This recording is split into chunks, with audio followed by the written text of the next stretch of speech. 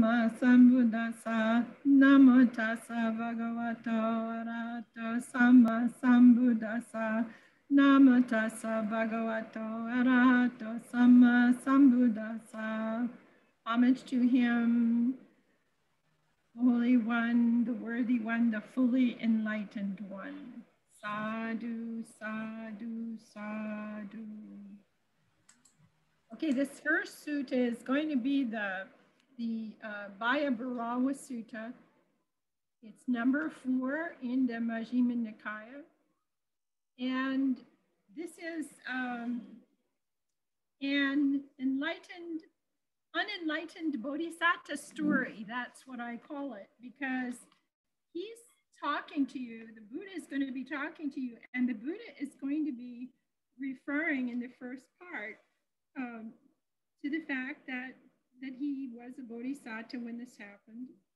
And that's where we know he's talking to the monks from his own experience. And what he did concerning the distractions, what he did was he shared the information with the monks in several suttas, his precise solution for the distractions when they came up, and talked about them, how they work and such like that. So you might want to take notes, because this is good stuff, and we'll start at the beginning. Thus I have heard on one occasion the Blessed One was living in Sawati in Jeta's Grove, Anathapindika's Park. And then the Brahmin, Janasoni, went to the Blessed One and exchanged greetings with him. And when this courteous and amiable talk was finished, he sat down at one side and he said, Master Gotama, when clansmen have gone forth from the home life into the homelessness out of faith in Master Gotama, do they have Master Gotama for their leader, their helper, and their guide?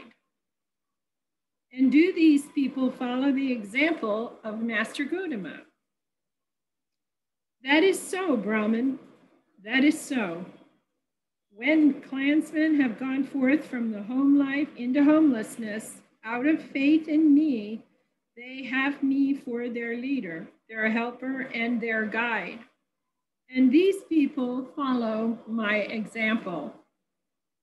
But Master Gotama, remote jungle thicket resting places in the forest are hard to endure. Seclusion is hard to practice. It is hard to enjoy solitude. One would think the jungles must rob a bhikkhu of his mind if he has no concentration. That is so, Brahman. That is so. Remote jungle thicket resting places in the forest are hard to endure. Seclusion is hard to practice.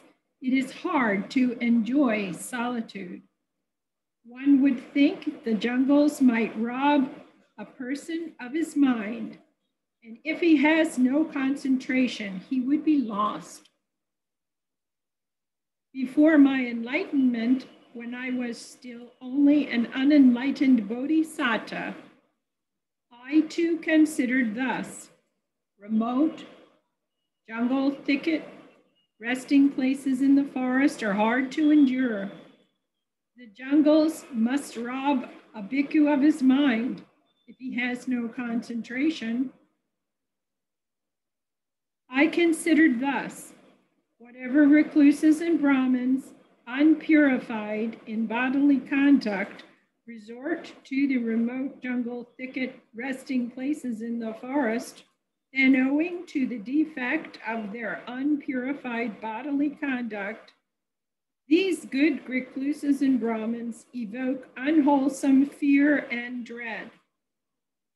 But I do not resort to remote jungle thicket resting places in the forest, unpurified in body and conduct. I am purified in bodily conduct. I resort to remote jungle thicket resting places in the forest as one of the noble ones with bodily conduct purified. Seeing in myself this purity of bodily conduct, I found great solace in dwelling in the forest. So when we're talking about bodily conduct, we're talking about keeping the precepts. We're talking about Shila, our conduct in life.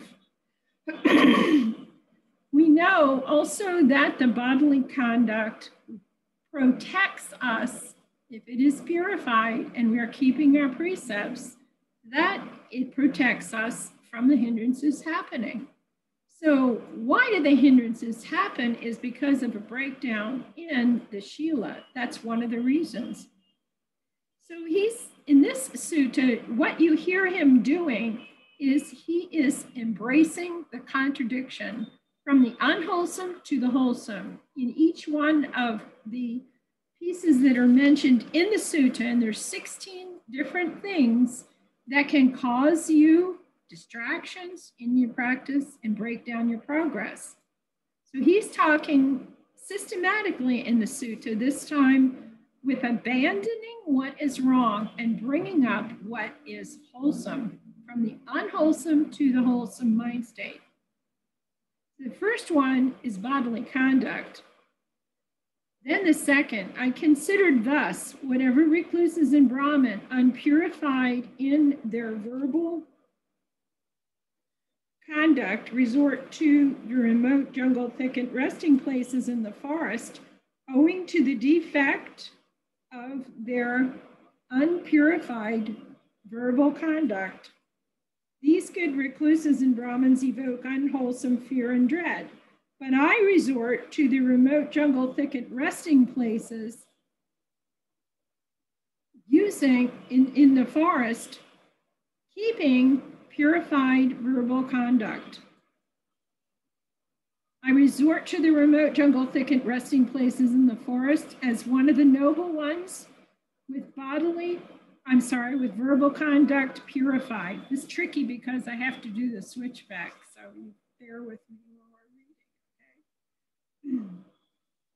The next one is, it says, I considered thus when recluses and Brahmins, unpurified in their mental conduct, resort to the remote jungle thicket resting places in the forest, then owing to the defect of their unpurified mental conduct, these good recluses and Brahmins evoke unwholesome fear and dread as well. But I do not resort to the remote jungle thicket resting places in the forest with an unpurified mental conduct. I am purified in mental conduct. And seeing in myself this purity of mental conduct, I found great solace in dwelling in the forest. So the first thing he's done here, he's taken the bodily and then the verbal and then the mental conduct and pointed out that when he goes to sit, he has been keeping the precepts. So if he's purified in that way, then he's not going to have the blockages come up. The next one, I considered whenever recluses and Brahmins unpurified in their livelihood or in their lifestyle, the way we talk to you about the lifestyle. If they resort to jungle thicket resting places in the forest, they will evoke fear and dread. But I do not resort to the remote jungle resting places in the forest with an unpurified livelihood or lifestyle. I have purified my lifestyle and found great solace in dwelling in the forest. So if you have nothing bothering you about your livelihood, nothing bothering you about what's happened in the way that you've been working, when you go into the forest, nothing's going to pop up in relationship to this. And that's what we have to keep remembering. You may have been at a retreat. It's possibly heard this story, but I'll tell you one very, very quickly about the woman who was the butcher for the pigs in the village. And she's butchering the pigs her whole life. And when she got ill with a terminal illness, she had a high fever and she was in the village and suffering greatly when her children came in. And her sister said, you know, it might comfort her if we went to the butcher's hut and we got her knives. She was always very proud of her knives that she used when she was butchering the pigs. And so they went and they got these knives for her and they brought them to where she was lying down in the bed suffering. And they told her very quietly, we've put your knives here beside you. We know how much they mean to you. It wasn't a good idea. She had a tremendous amount of guilt inside her because of doing this her whole entire life. She ended up falling basically out of the bed and crawling around as if she was a pig. And it was very upsetting to the family, and they were very, very, very upset about what happened. But all of a sudden, the livelihood that she had been bearing down on her. And because it was a tradition of her father, she had done this and followed suit for many years, but never talked to anyone about how she felt about it. This is an example of how, if she had gone into the forest and she had been meditating, what if this came up in her mind? How disturbing would it have been for her to attempt to do her meditation? So he says, basically, he went in, he knew he was purified in his lifestyle, and he resorted to the remote jungle thicket resting places in the forest as one of the noble ones with livelihood that was purified. And seeing in myself this purity in my livelihood, I found great solace in the forest, dwelling in the forest. Then he says, I considered thus what whenever recluses or Brahmins who are covetous and full of lust, whenever they resort to remote jungle thicket resting places in the forest, owing to the defect of their unpurified bodily conduct, these recluses and Brahmins evoke unwholesome fear and dread. But I do not resort to remote jungle thicket resting places full of covetousness and lust. I am uncovetous when I go to these remote jungle thicket resting places in the forest as one of the noble ones.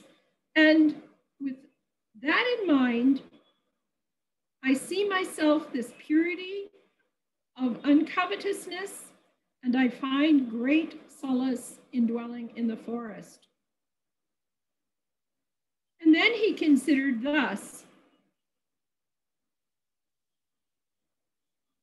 whenever recluses and Brahmins are unpurified with a mind of ill will and intentions of hate, and they resort to remote jungle thicket resting places in the forest, then owing to that defect of the unpurified mind of ill will and intentions of hate,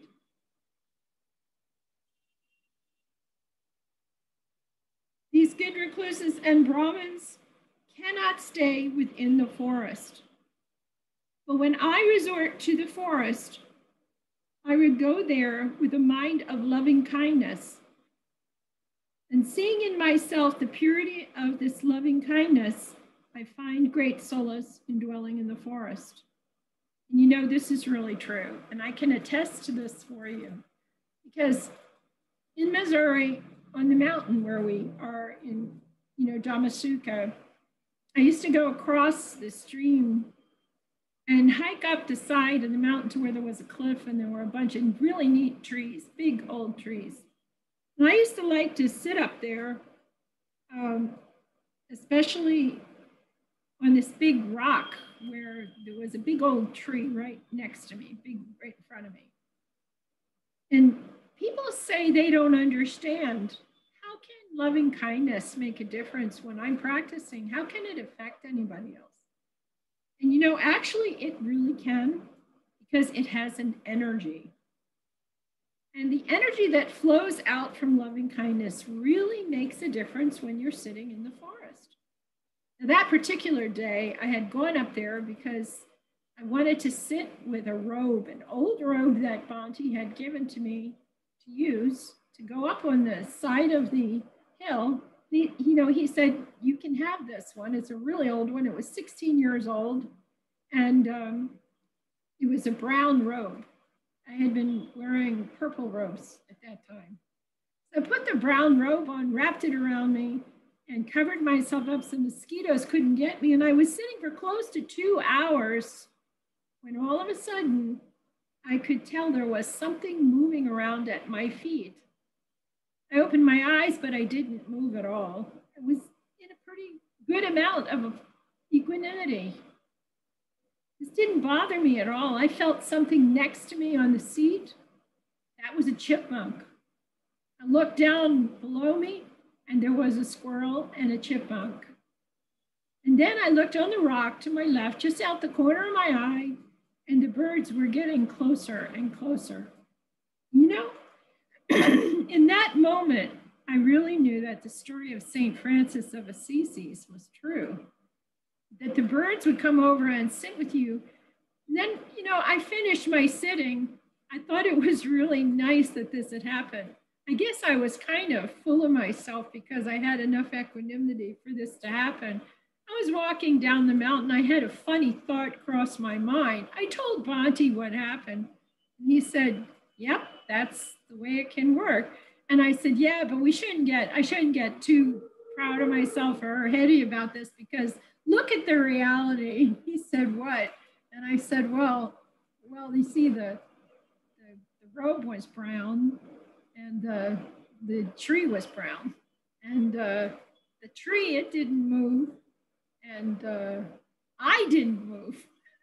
And so there really isn't not an extraordinary thing here, but why did they feel so comfortable coming right near me when normally I would sit in a chair and they wouldn't come anywhere near me? So the energy that comes from you when you're practicing loving kindness is commuted out as it goes out, and the animals can sense it much more than we people do. This is kind of interesting. It's a real thing. The next one here, I considered thus. Whenever recluses and Brahmins who are who are overcome with sloth and torpor. So the next one is sloth and torpor. And with sloth and torpor, they resort to the remote jungle thicket resting places in the forest. But owing to the defect of their unpurified situation, overcome with sloth and torpor, these good recluses and Brahmins evoke unwholesome fear and dread.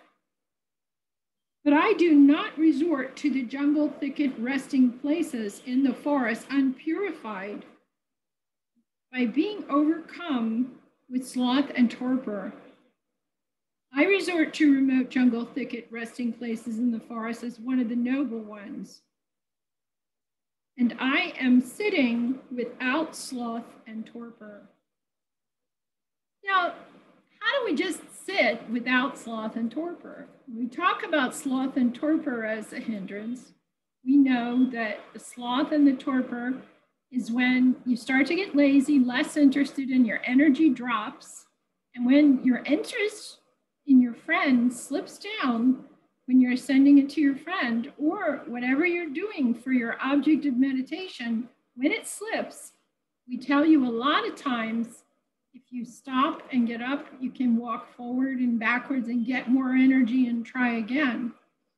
This sloth and torpor, you can say to yourself, and communication with your mind is a big part of your practice of meditation. We think as a human being, we're superior and we've decided to sit down and look at what's going on in our mind. Actually, This is a communication training center. We're teaching you to communicate with your mind so that in the future, if something's happening, people are hurt and they're just across the street from you, without even going across the street, if you start looking in that direction, tipping your head down in that direction, sending loving kindness, it can go across the street and calm everyone down in the case of an accident, in the case of an argument, in the case of a knife fight. It can do that. That's how powerful this is. So when the person, these things are happening, these different distractions are coming up, don't think little of them, and look carefully at your mind and see if you are at the level where you can give an affirmation of I will sit without sloth and torpor, and go back and sit, smile, laugh it off that it came, always give a little smile and let it go, relax, smile, and come back to sitting without sloth and torpor. And start again. Before you give up to get up and start trying to walk back and forth and get more energy, it might be that all you need to do is just communicate better with your mind. So all of the training is about a form of communication with the mind. I considered thus, whenever recluses and Brahmins who are overcome with restlessness and unpeaceful in their minds resort to remote jungle thicket resting places in the forest, then owing to the defect of their unpurified, overcome with restlessness and unpeaceful in their minds,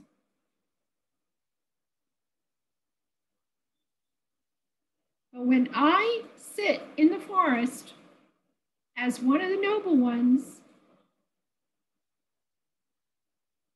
I sit there with a peaceful mind. And seeing in myself the purity of peaceful mind, I find great solace in dwelling in the forest. So the key to this is looking to the opposite first and checking it out. If you can do that very quickly in your sitting, that's just fine. The moment you see this, any one of these distractions, the moment you see them, that's you're recognizing that it's happening. And you're recognizing usually a different level of tension and tightness in your mind and in your body. Very slight sometimes, but it's there. And that's where you come to the dislike of the restlessness and unpeaceful mind. Now, restlessness and unpeaceful mind is simply a case of I don't like it. So your craving, remember your definition of your craving. Your craving always manifests. That means it always comes up the same way, by a change in the level of tension and tightness in the mind and in the body. If you spot that, you will see that what's driving that dislike is I am. And the I don't like it, is popping up and causing the pressure for the tension and the tightness. So what do? You do your 6 R's. In each one of these cases, sloth and torpor, okay? Before you do anything, you do your 6 R's. You recognize there's this distraction and it's restlessness and an unpeaceful mind. You let it go. You just let it go. Let it fall away. Relax your head, smile, and come back to what? You come back to having a peaceful mind in place of it. So your smile is the very first part of the uplifted mind. When you let go, relax, your smile is the first step of the wholesome, bringing up the wholesome. But then the fulfilling of the wholesome, in this case, he's saying, I have a peaceful mind. So he's setting up an affirmation. I'm sitting with a peaceful mind. And he smiles into it and he sits with it very quietly. And that's what he's doing, coming back with the contradiction on the wholesome side. Okay, the next one is whenever recluses and Brahmins resort to their remote jungle, thicket, resting places in the forest, owing to the defect of uncertainty and doubting. And doubt's a big one. Doubt is picking up when you don't get what you think should be happening in your practice. At that point, you start doubting the training. But remember, you have to stick with the instructions exactly. And if you're working with a guide, what good are we? Well, basically, we're the ones that point, and we point. When you report to us, we catch what's in between the lines or what you said point blank to us. You might say something like, you know, I tried to let it go, and then I came right back. Well, that's not the 6 R's. It's pretty simple. If you don't do all the steps, they are that serious, just like the ingredients, 6 ingredients of a cake. You know, I put it in the oven, but I didn't put the butter in it, and I don't understand it. It didn't come out. Another one, you know, is putting it in without the baking soda involved or the baking powder, if it calls for it in the cake recipe. And a good one is not putting the egg in. Well, I didn't have an egg, so I thought I'd just put it in the oven and see what happens. Didn't work out so well. So doubting is caused by you not getting what you want, and you fall into our uncertainty about maybe this just isn't right. Maybe I should be doing something else. Maybe, and most of it, what I see a lot of times is I see people quit trying to do this loving kindness practice and go back to the breath. Now, they weren't progressing on the path when they were doing the breath before. They were doing the breath okay, and they were able to sit sometimes even for hours, but nothing ever changed. And the big one for them was that it might not have changed in life about the hindrances. Nothing's changing, nothing's really calming down in life. I'm very calm. I hear people say all the time, got back from the retreat, I was very calm. I managed to sit for even 2-3 hours at the retreat. Coming home, everything sort of comes back to the way it was before. One lady said to me, well, it's almost over. And tomorrow we get to go back into the belly of the beast. She was referring to Washington, D.C. And when she goes back into Washington, D.C. and she goes back to work, well, nothing changes. Still same problems in the office, you know, and I'll talk to you a little bit about that in a little while too, because I had somebody that did something really terrific this week. I want to share with you what happened to the development in her practice, because it's very special to me that this happened. I was very excited about the progress in what was happening in her life outside of the meditation and work in the lockdown situation where she's living. So doubting is a hard one. And when he was sitting, he went and he sat down. I resort as one of the noble ones into the jungle, thicket, resting places in the forest with my mind that has gone beyond doubt. I have gone beyond doubt. He has set doubt aside. And it has to do, what is the cancellation of doubt? What do you suppose that is? Probably faith. Faith that this can work. And so when you have doubt, the contradiction is to have faith. If I go back to the recipe, Sister Kama says, you know, it'll probably work if you just follow the blending instructions and the steps or ingredients of the recipe. I bet it will work. The next one is that the recluses and Brahmins, unpurified in bodily conduct, resort to remote jungle thicket resting places in the forest, and owing to the defect of their minds, because they are given to self-praise and disparagement of others, These good recluses and Brahmins evoke unwholesome fear and dread. But I do not resort to the remote jungle thicket resting places in the forest, given to self-praise and disparagement of others in my mind. I am not given to self-praise or to disparagement of others.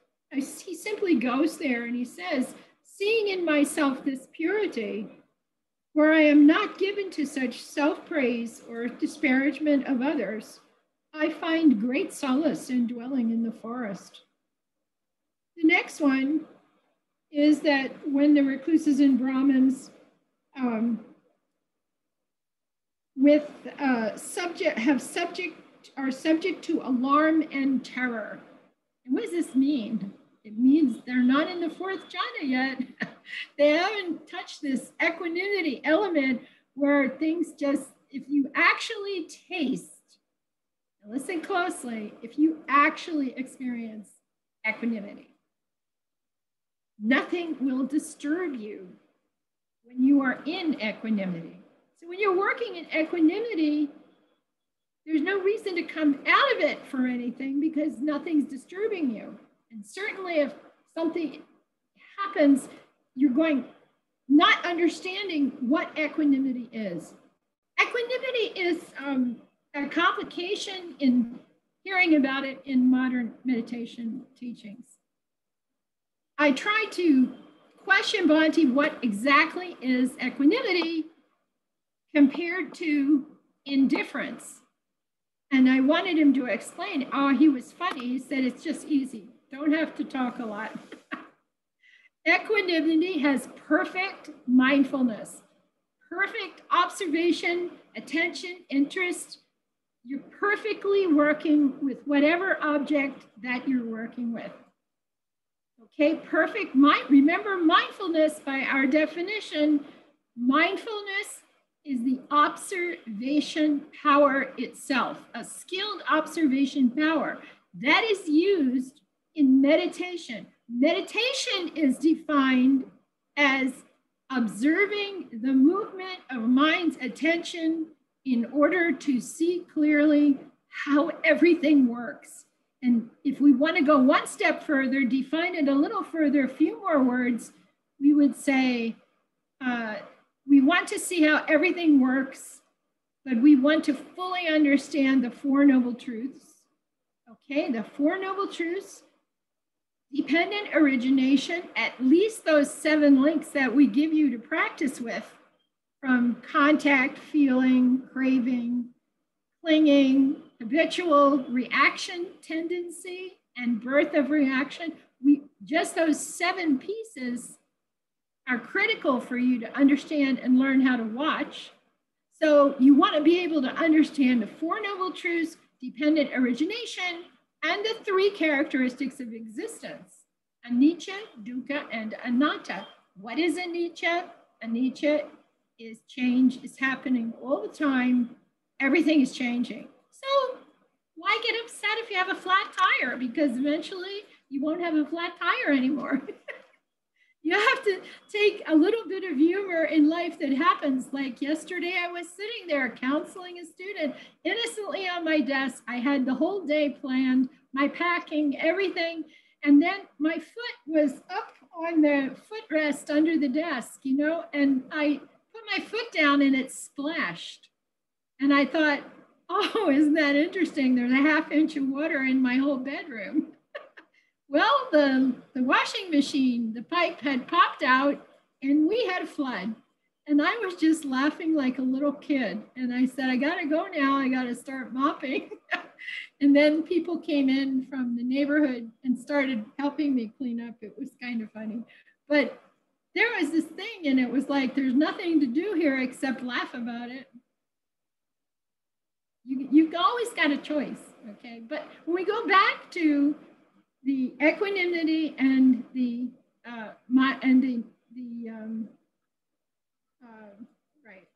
indifference, and when you say a feeling of just you're indifferent, the Equanimity has perfect mindfulness, means perfect observation and patience watching what's going on, and nothing is disturbing you, and you understand anicca, dukkha, and anatta. What are the anicca, dukkha, anatta? One is impermanence or change is going on all the time. The dukkha is the suffering, okay? The dukkha is the suffering, and the last part is anatta. And anatta, anatta, I always giggle because I never could figure out what is anatta in the same group as anicca, dukkha, anatta. The Buddha was really smart. This was a simple thing. Change really bothers you. It causes you suffering, and the way out of it is to just take it all impersonally. Don't take it personally at all. And remember, anicca, even though it causes you to have suffering, anicca can turn out to be your friend. And many of the students right now are telling me that this is their friend, because if they remember this anicca, and we told them they should make little flags, like, you know, sports flags like this that say anicca on a yellow background, anicca. And the first time you get mad or you start getting, hey, come on, anicca, we can talk a little bit here, or get mad for a couple seconds, but there's no point in it, because whatever arises passes away. And you can settle things much easier if you just let things go. And this is helping a lot of people. You know, this was happening to me, and this person was getting mad at the office, they'll tell me, and they started criticizing me again and everything. But this time I just stood there and I kind of went, yeah, you're probably exactly right. I didn't even say probably, you're right. You're right. And they walked away, and then it was gone. What happened? Anicca happened. It changed, you see? So don't get so upset with things. It's much easier to let it go and smile and come back and keep doing what you're doing in the present time. And you know, the person that was upset probably is more upset with themselves than they are with you. And that's what we keep forgetting about. Usually if somebody's yelling at you, they're actually yelling at themselves. They're not yelling at you. So the best thing is to go get ice cream or go get tea and talk about what's really going on in your life, what's going on in mine. And maybe you find out something happened last weekend that got them really upset, or some situation is there that you're having trouble with. It's not you. It's not me. It's not mine. It's not myself. The person needs a little bit of compassion 80% of the time right now. I think that's true with COVID, and I think it's true with the living situations.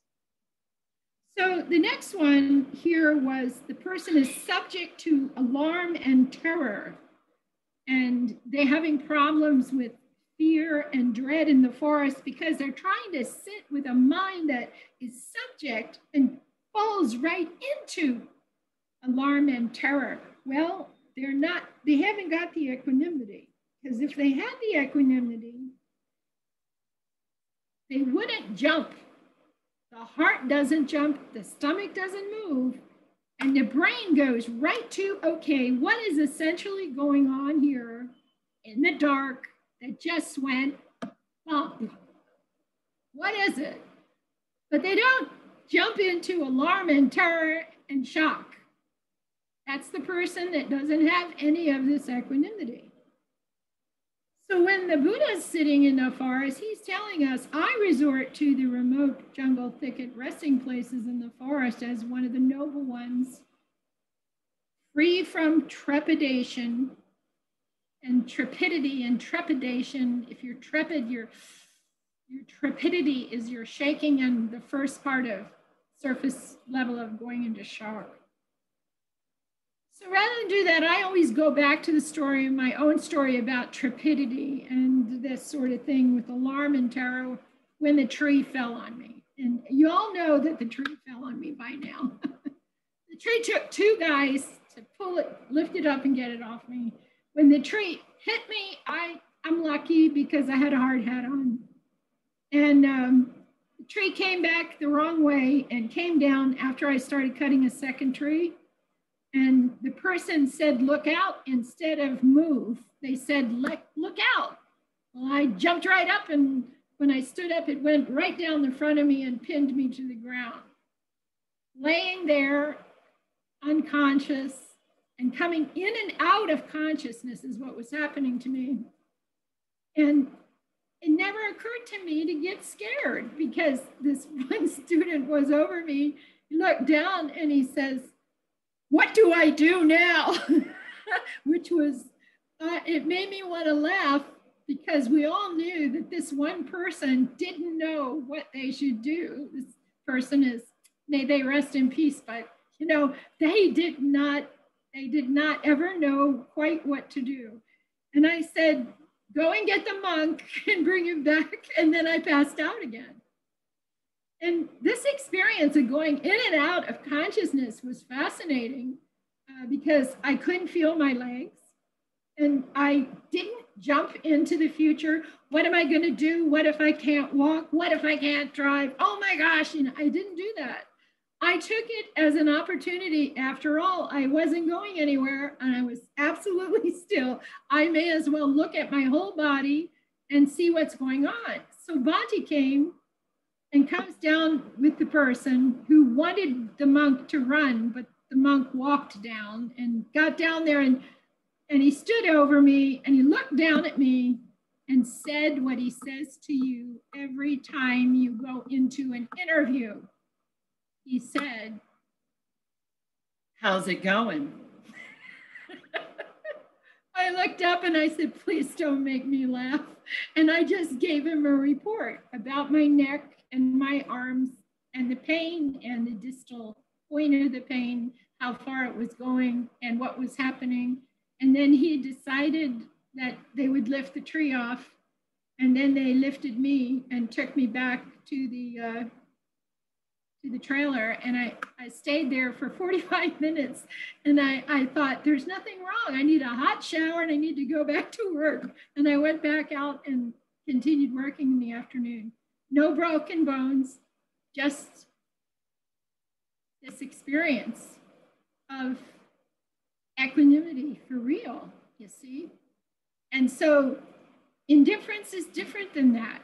So these are not the same. Indifference, still your digestive system, your heartbeat rate, your breathing rate, everything increases and happens. And indifference is just, I really don't care about this, but you still get disturbed. So these are different levels of this in the equanimity.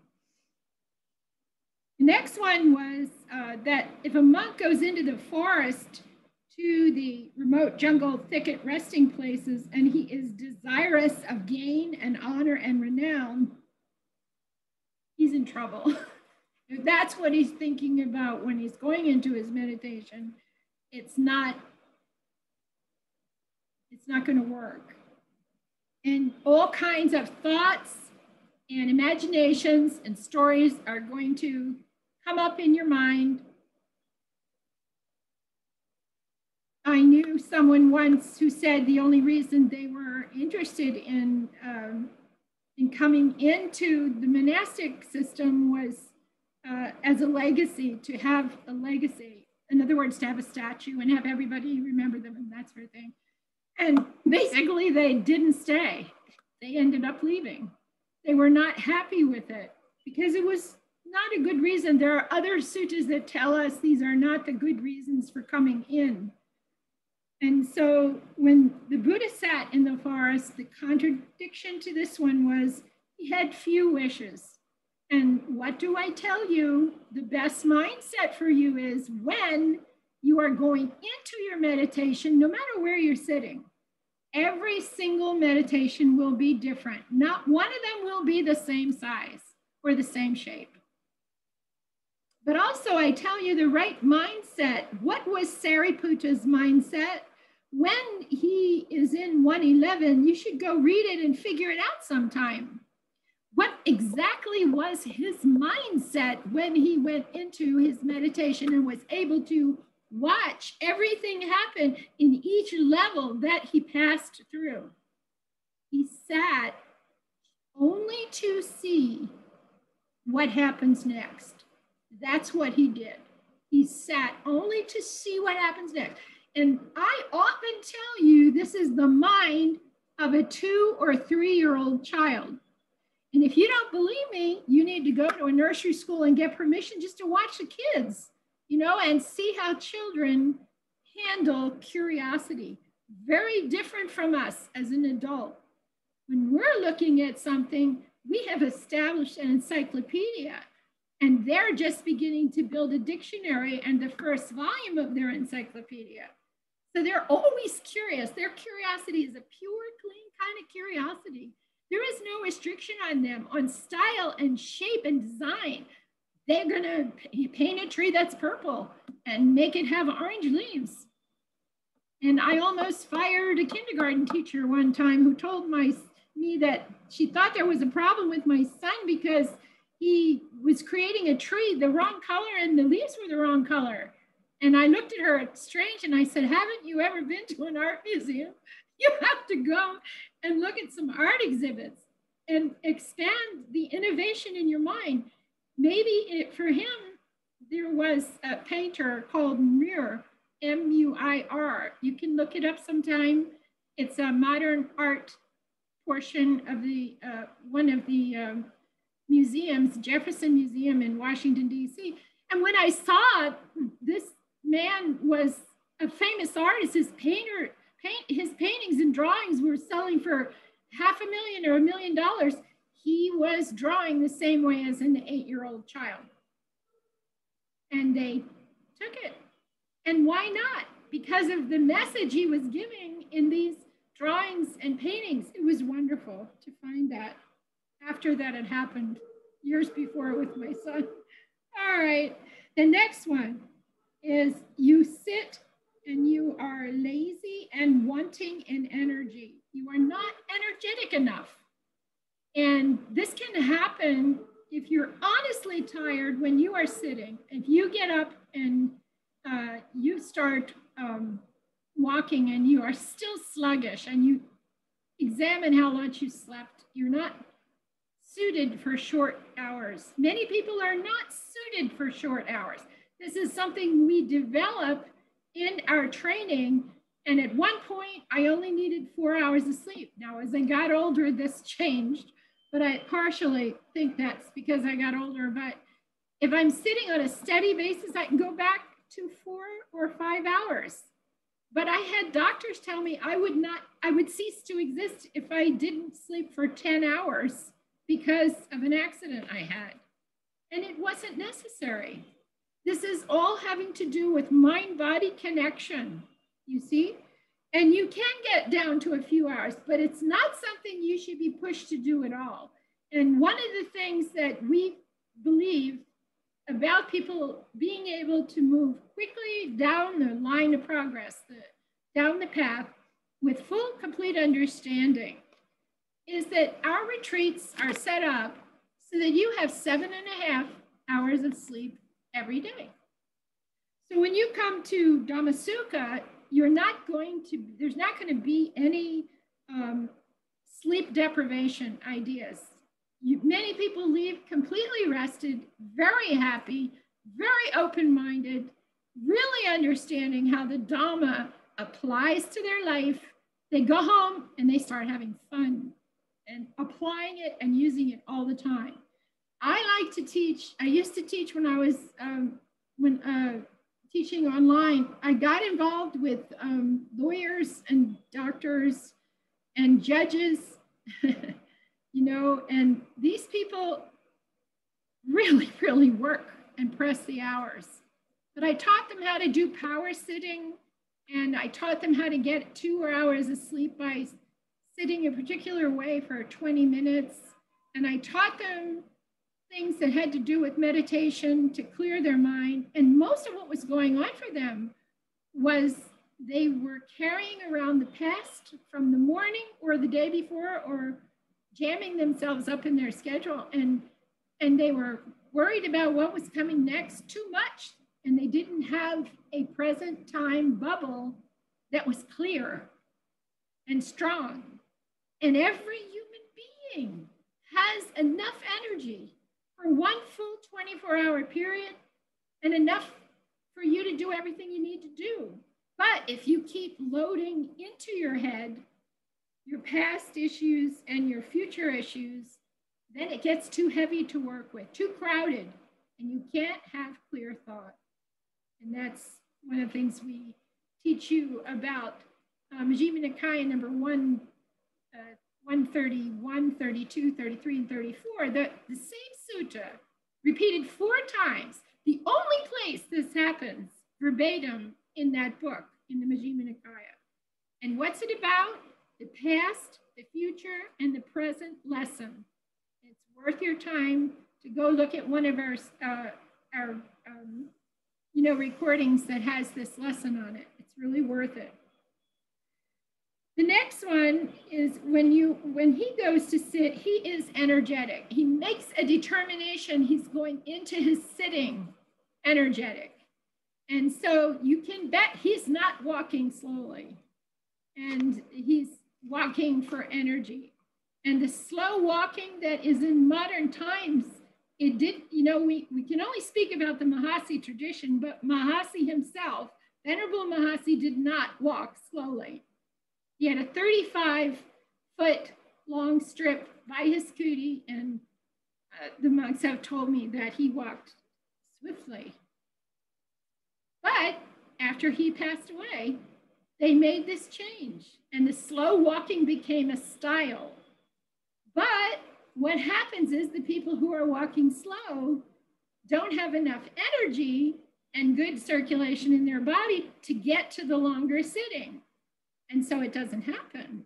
And so this is one of the things, this has a direct effect on you having enough walking, enough exercise in order to keep your circulation going so that you don't have problems when you sit long. Okay, the next one is unmindful and not fully aware. If you go into it and you are unmindful and not fully aware, why would that be? Well, you're thinking about your mother-in-law coming tomorrow and you have to clean the house and you're thinking all about that or something else. If you're unmindful and not able to do your observation properly, you're not fully aware. And there are many reasons: lack of sleep, lack of exercise, low circulation, not being clear with your interviews sometimes that we can't uncover quite what it is. If you're too much energy, too much concentration, you will run into situations where you get a headache and you have a headache and you have tinnitus, and sometimes you have vertigo where you're wobbly when you get up, you're wobbly walking.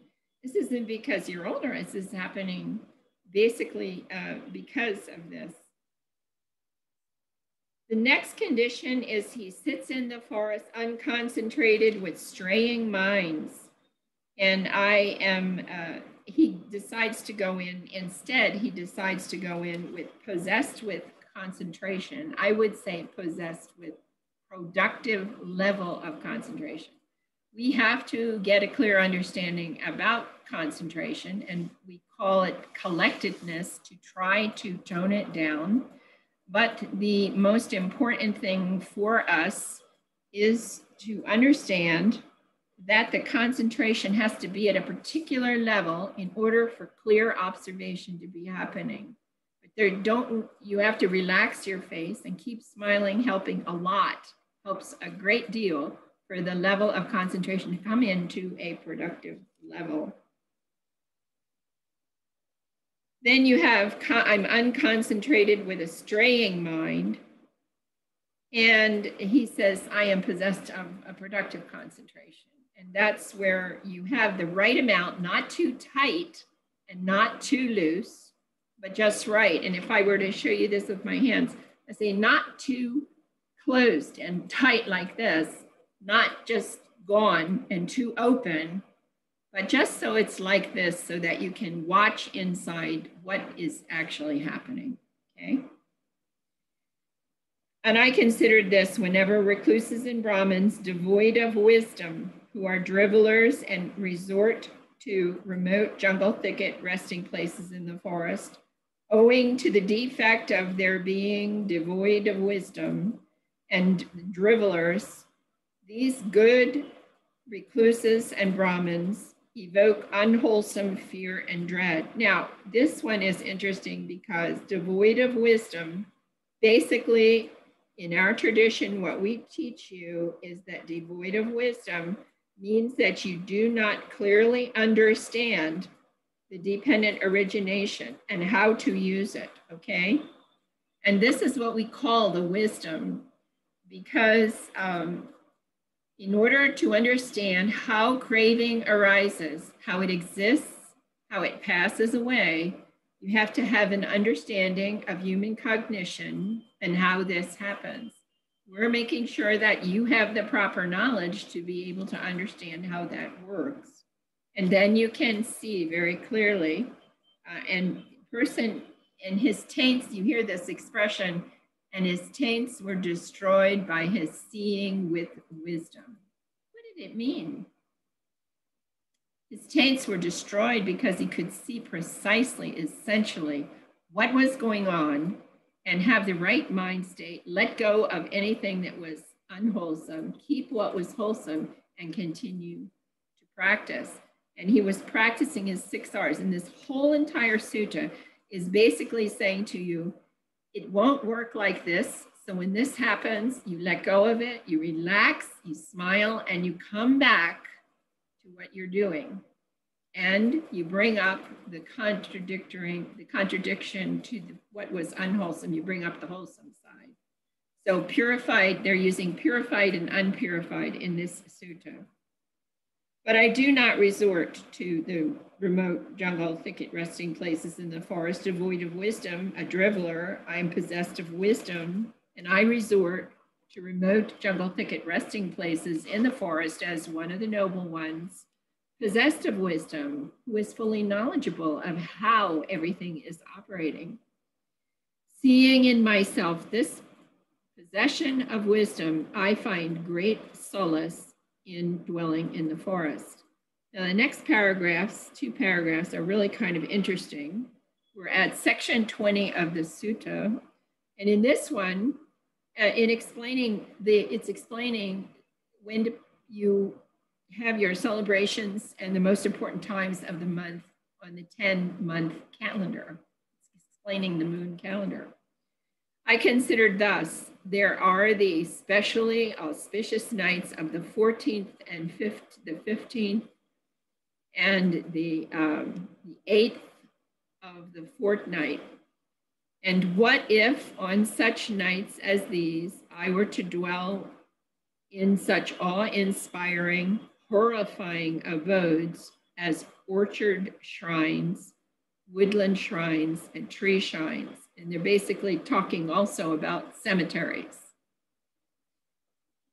Perhaps I might encounter fear and dread, and later on such specially auspicious nights as the 14th or the 15th and the 8th of the fortnight, I dwelt in such awe-inspiring, horrifying abodes, orchard shrines, woodland shrines, tree shrines, cemeteries. And while I dwelt there, a wild animal would come up to me, or a peacock would knock off a branch, or the wind would rustle the leaves. And I thought, what now?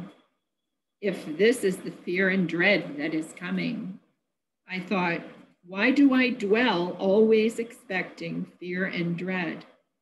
What if I subdue that fear and dread while keeping the same posture as I'm in when it comes upon me? In other words, what if I just don't move and witness anicca, witness the branch breaking and falling, and just then it's gone? What if I do that? And also, he asked the question here, why do I dwell always expecting fear and dread? And this goes to another sutta. When we look in section, it's sutta number 19, okay? And we see the statement, he's talking to the monks, and he's telling the monks in the Dvaita Vitakka Sutta,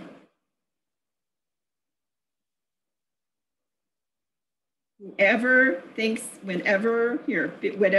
bhikkhu frequently thinks and ponders on, that will become the inclination of the mind. Now, you've heard that many times when we've been teaching you. So if you let your mind slip into, oh, what if this happens? Maybe I should get up. Maybe I should move. Maybe I should go sit somewhere else. Why? Just stay there. You create this fear. He's getting to this here. While I walked, the fear and dread came upon me. I neither stood nor sat nor lay down till I had subdued the fear and the dread. So until he went through the anicca, the pattern of anicca, and he saw it, and then he stopped worrying about it. But gradually he figures out, when I stood, the fear and dread came upon me. I neither walked nor sat nor lay down until the fear and dread was subdued.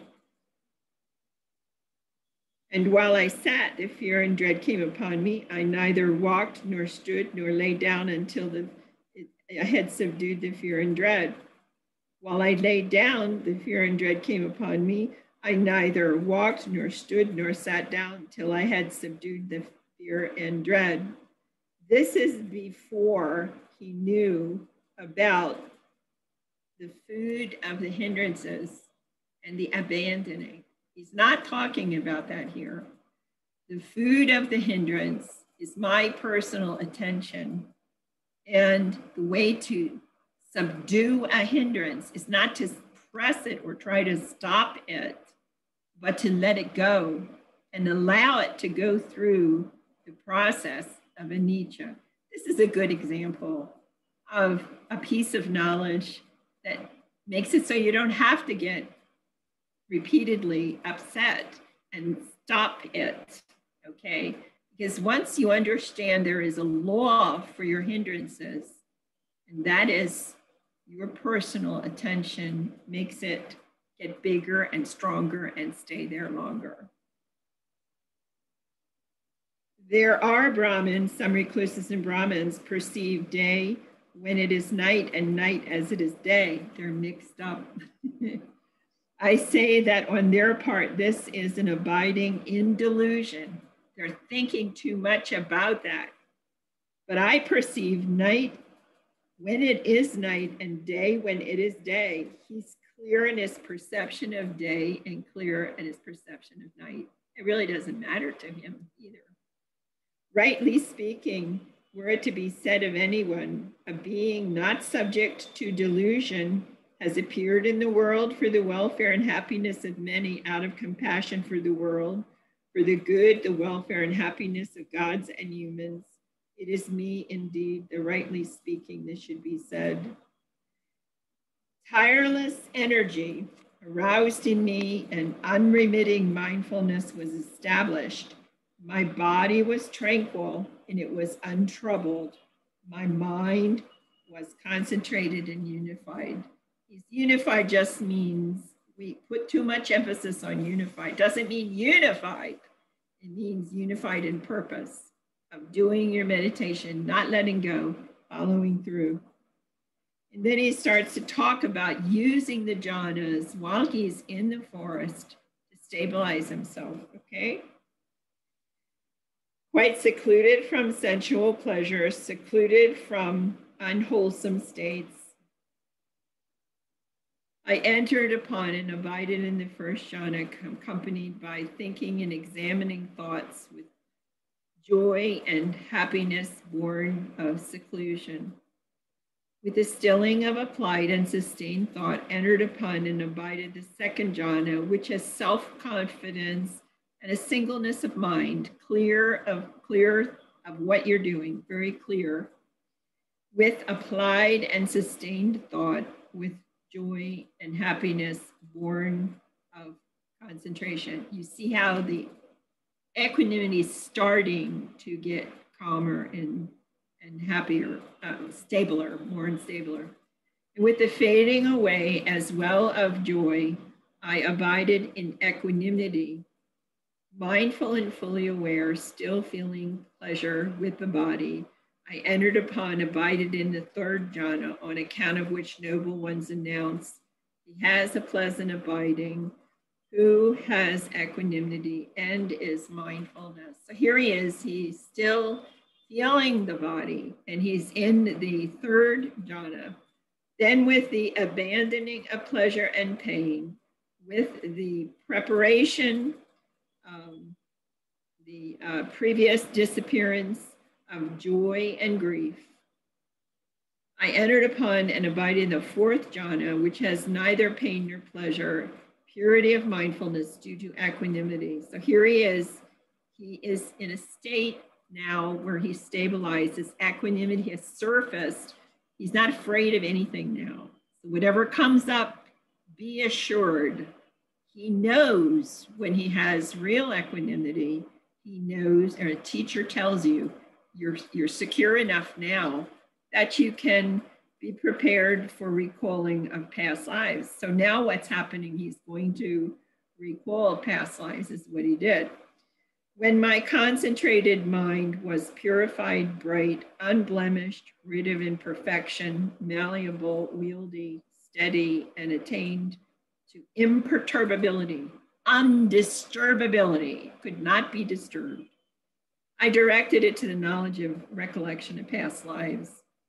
Now this is one of the ways to reach Nibbana, and you can go this avenue. Usually a teacher will advise you if you need, you seem to have the tendency to be going in that direction, and we support you to do it, or you might start doing it and we might say, try this first before you get involved in that, because you're in a retreat mostly.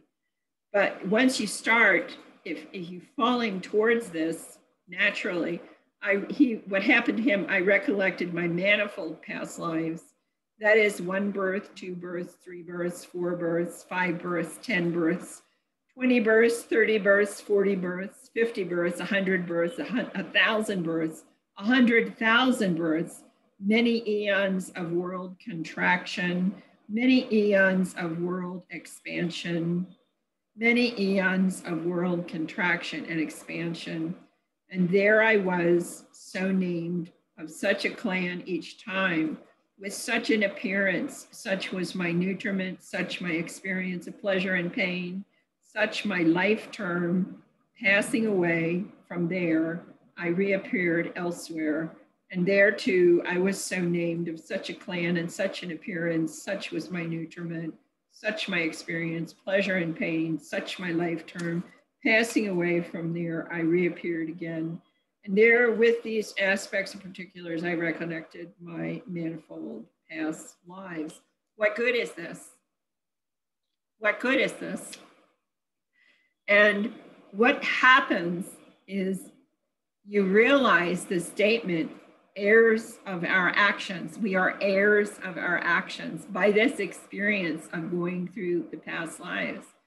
Now, this has only been a few people Bhante's known in all the time he's been teaching, and one person did several world systems. So just briefly to tell you what this means, and I don't have my pencil with me, I forgot it, but when I put up a whiteboard for you, basically what this is he is confirming the karma confirmation of the karma system, how it works. But anything he sees, anything he experiences, he knows it's not real. He's grounded. He's very clear in his mind. And he's just letting these things come in and go out and come in and go out and come in and go out. He is not sitting or storing them up to think about. So you can't do that. Anyway, if you are in equanimity, it just floats through and you move, you live in the present moment, just like this. Not there and not there. Nothing stays in your head. You live the present time really clearly.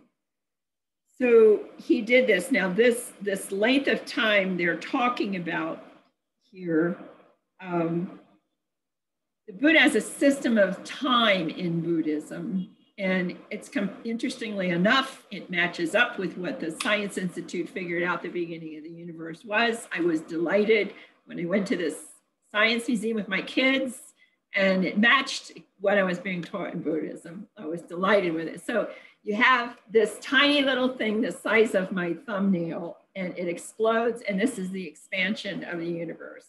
And this one expansion happens for so many millions of years, and then it stops. And when it stops, it rests out on the edge like this, and that's for the same length of time. And then it comes down and it contracts all the way back down into that tiny thing again, and then it rests again for both equal times. This is humongous. This is huge. So when MIT came out at this thing about the creation of the universe, well, I was shocked to find out they were talking about the expansion and the contraction and the resting points, and everything was right there. So we're right on, right on the money. We've got it just right there. Very, very nice. Okay, this was the first true knowledge attained by me in the first watch of the night. And the ignorance was banished, the true knowledge arose, darkness was banished, the light arose, as happens in one who abides diligent, ardent, and resolute. And it's very, very eye-opening when you experience even one or two of these lifetimes. And some of you know, I've told you, there's been studies done about the recollection of past lives in relationship to the elimination of phobias, okay? And the reason I did it was because of a sudden fear that came when I was 51 years old. And it was a fear of heights. And I never had it in my whole life until I was 51 years old. Bhante encouraged me at that year that happened in the summertime, in the beginning of summer. And it all happened because he sent me on the roof with a big spoon and told me to clean out the rain gutters. And when I got on the roof, I was terrified, and my legs locked up and I turned gray. And he says, "I'm holding the ladder, you can come down now." So I did. But I was really confused and scared and didn't know why. And I didn't know what I was going to do with the work I was doing in the woods every day by myself. It was pretty shocking. So anyway, we went through this recall of past lives, and I only went as far as 4 or 5 lifetimes.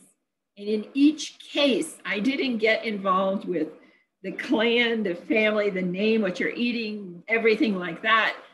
I didn't do that. I only wanted to see where these people were, if they existed. And the people that were there were 5 different women, 51 or 52 years old. I found out that much. I arrived on the day they were dying.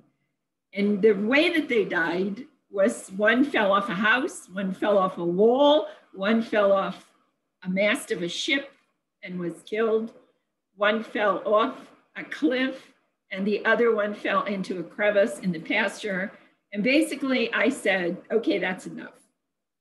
What did I mean? Well, my report to Bhante basically was that this fear has nothing to do with me in this life. If I can go 50 years climbing 30 and 40-foot trees and building tree stands in trees and working in the forest the way I did a lot of times in my life, why would this suddenly come upon me? It doesn't have to do with this life. It's something kicking back, and I didn't want to dissect it, but I was very happy to go on the roof after that and clean everything, no problem. So that's an example of what they're talking about. These psychologists are writing books now about how this is true and how this is actually helping people with phobias. And it wasn't anything to do with me. There's just a couple books out there that are pretty interesting. When my concentrated mind, he says, was purified, bright, unblemished, and rid of imperfections, in other words, rid of me paying attention to a hindrance pulling me away. When that's over, I'm rid of imperfections. My mind is malleable, wieldy, steady, attained to just watching inside, imperturbability. I directed it to the knowledge of passing away and the reappearance of beings this was because I did that. Auntie encouraged me to try this out. And I did it just to find out whether there was really hell and it existed or not. This is what the experiment was. And so with the divine eye, which is purified and surpasses the human, saw beings passing away and reappearing, inferior, superior, fair and ugly, fortunate, unfortunate. He understood how beings pass on according to their actions. These worthy beings were ill conducted in body, speech, and mind. And if they were revilers of noble ones, wrong in their views, giving effect to wrong view in their actions on the dissolution of the body. Okay. After death, they have reappeared in a state of deprivation, in a bad destination, in perdition, or even in hell. But these worthy beings who were well conducted in their body, speech, and mind, and not revilers of the noble ones, right in their views, giving effect to right view in their actions on the dissolution of the body after death, reappeared in good destinations and even in a heavenly world. And thus with the divine eye, which is purified and surpasses the human, I saw beings passing away and reappearing, inferior and superior, fair and ugly, fortunate and unfortunate. I understood how beings pass on according to their actions, which was a second true knowledge attained by me. The middle watch of the night, ignorance was banished, true knowledge arose, darkness was banished, light arose. Happens in one who abides diligent, ardent, and resolute. So you can do this. You can actually do it. You have to work for a period of time. With Bhante's really good working on steadying your practice, but the way you do it is to continue to lengthen your practice, and you keep practicing a little bit. People say, how do you sit longer? Well, you start by adding 5 minutes when you want to get up. And then you say to your mind, look, I'm only going to do it 5 minutes more. That was 10 minutes. And then you get up and take a walk and exercise, and then come back if you're sequestering to practice extensively and get longer sittings. So you gradually get it up. It's very common in our retreats, online retreats or on residential retreats, for people to come in and start at only 30 minutes of sitting. And by the time they leave the retreat in 9 days, they can be up to 2 hours. They can be up to 3 hours. It all comes down to who progresses faster, the one who follows the directions and only the directions very, very carefully. It doesn't change anything or add or subtract anything to the instructions. That's what we figured out, okay? What is this? You got me, but it's working for people, and that's all I can tell you. Everything is like, where is the Buddha's original practice? Who knows? It's 2,600 years later. The only thing anyone can say about any practice is if you're sitting and you're getting what you need, and that's why you were sitting to get that. If it's just rest, relaxation, less stress, that sort of thing, that's fine. There's all different reasons people sit in meditation. But if you want to know what happened and what Gotama actually did, you're looking for something that is described perfectly in the text. And that's what we're trying to teach you. That's all we're trying to teach you. What was it? Sandatiko, Akaliko, Eipasiko, Opanaiko, Pachtam, Viditaba, Waniwiti. That's what it was. Easy to understand, immediately effective here and now, that you would understand how you're progressing and it feels better. The relief feels better. So easy to understand, immediately effective, inviting deeper inspection. And that's sort of where they say, come and see. You want to come and see deeper. You're curious now. You want to know how deep the rabbit hole goes and how far you can actually understand things. All right. So it's easy to understand, immediately effective, inviting deeper inspection, untouched by time. He was promised it would be untouched by time, and it is. but you have to go back to precisely what the directions were and let go of everything else. He tells you this in 72 in section 18. He tells it to you in 29, section something else, 10, I think. Same thing, that you cannot learn this by just books and just trying to do it by mixing all kinds of things up or following different teachers all over the place. We don't know how it happened, but the marker today is they're really great if you can say you had 6 teachers. And unfortunately for me, well, actually, fortunately for me, I met the patriarch of the Bangladesh group outside of Washington, D.C. when I first started with Bhante at the Washington Temple. And the patriarch looked at me and he says, "You really want to do this?" And he pulls his glass down. He says, "If you really want to do this, the problem for the Westerner is they can't stay with one teacher. They cannot. They don't have the discipline to do it. Can you stay with one teacher?" Well, I guess so. It's been 20 years. But it's because the only reason I'm still here is because it works. And because I can help people get free from the troubles and things that they're facing in life by applying the right effort properly and using that plus the knowledge of how everything's operating. Then I can tell you whether it's poor progress or excellent progress based on what the Buddha said in Sutta number 28, section 10 in the Digha Nikaya, where he had the modes of progress and he explained them.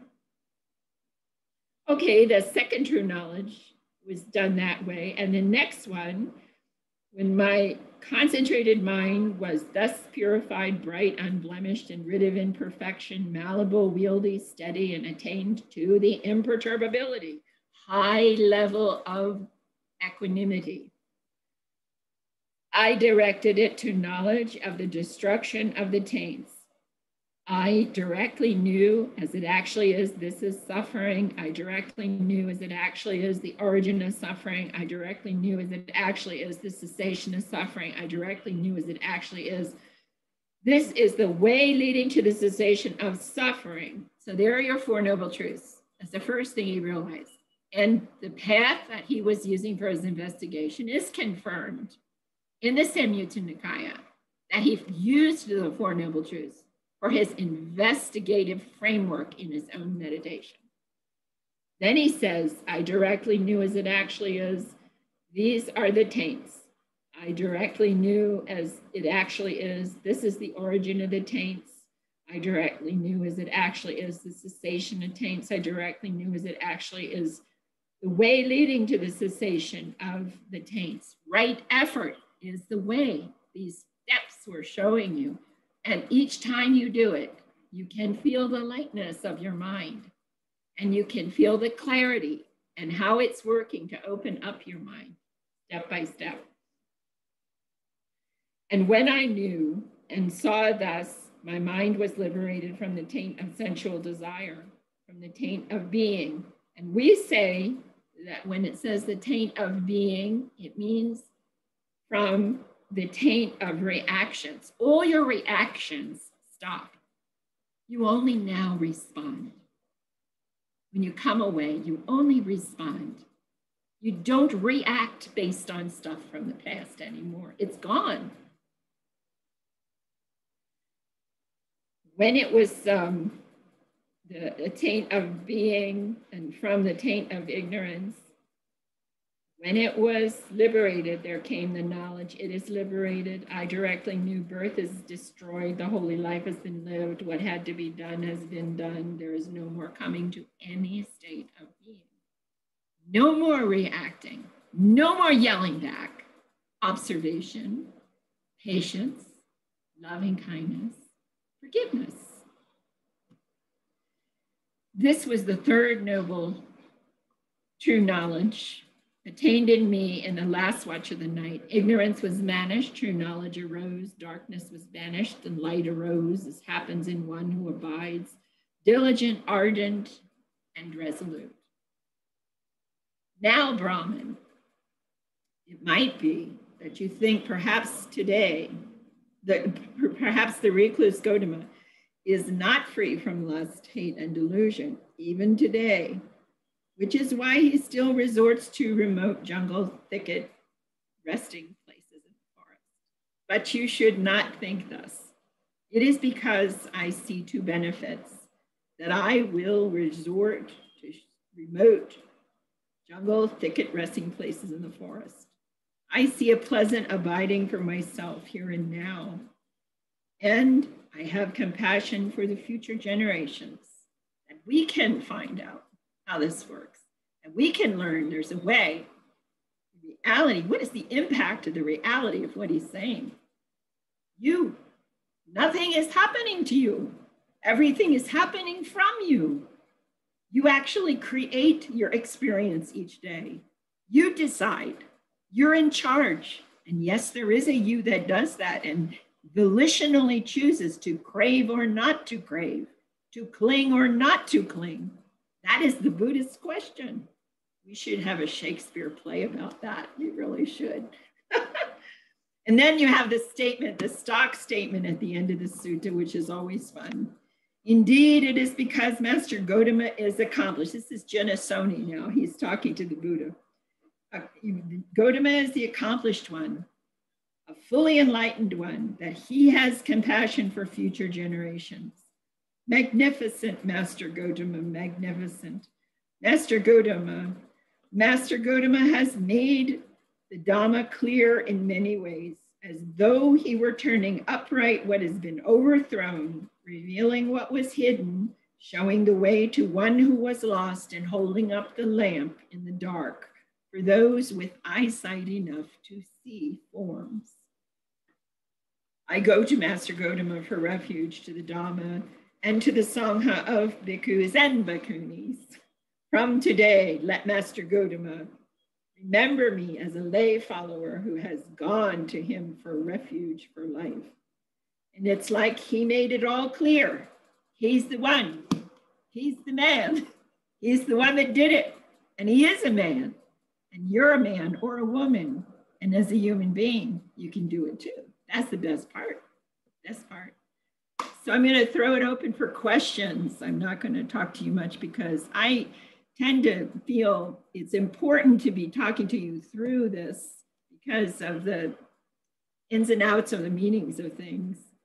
Instead of reading it straight through and trying to cover it afterwards, because I feel to listen to it, there are other ones you can listen to, others who are doing it straight through, and that's good, but a lot of you don't have a lot of vocabulary when I'm teaching, and it's not fair to talk about mental proliferation or cognition or many other words and expect you to understand unless we're showing you how it's all hooked together as we go through step by step.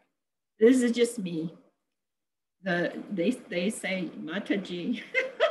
It's the Mataji doing this, all right. So any questions? Who's got questions about this one? You basically had 16 different things coming up. And it all works the same. When we looked at this to try to establish once, were there laws that were guiding meditation? Was there a set of laws, like laws of physics, laws of mathematics, laws that were unbreakable, you cannot violate them? We came up with a group of those. We can talk about them another time, but we came up with 8 or 10 of them, I think, 10 or 11, I think. And one of those was anicca. Whatever arises passes away. We cannot change that. It's always going to be true with everything. And another one was that mind is the forerunner of all states. Mind, made are all the states that happen. And this even goes further when we look at it medically, because with mind, it affects the body and connects with the body. And I tell many people you don't have to do tremendous long period of time relaxation exercises as much as lie down in bed and calm your mind.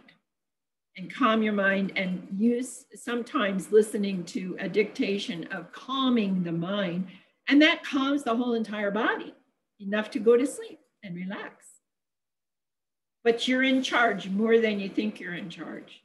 And this also with craving and clinging is another place we get lost. Sometimes we think we cannot like or dislike anything. I'm sorry, you certainly can, and you can have a favorite food, and you do have a personality, and you can have fun, or you can see something's not fun, but not get upset about it and understand anicca and let it go until it changes, you see? You have many, many choices, much more control than I ever believed in my teenage years. I was destroyed in my teenage years because I thought everything was on top of me, absolutely everything. And that's what happened. I drove my little car along the lifeline. I opened the trunk, and every time I passed something, I put it in. And then I started worrying about the future, and I opened up the hood of the car in the front. I started packing things in there. Pretty soon the car wouldn't even steer. And that's really the definition of a breakdown, isn't it? Where nothing works. So you need to ask questions. Anybody? Okay. I see Ulysses. So anybody got one? Oh my gosh, what time is it? Let's see.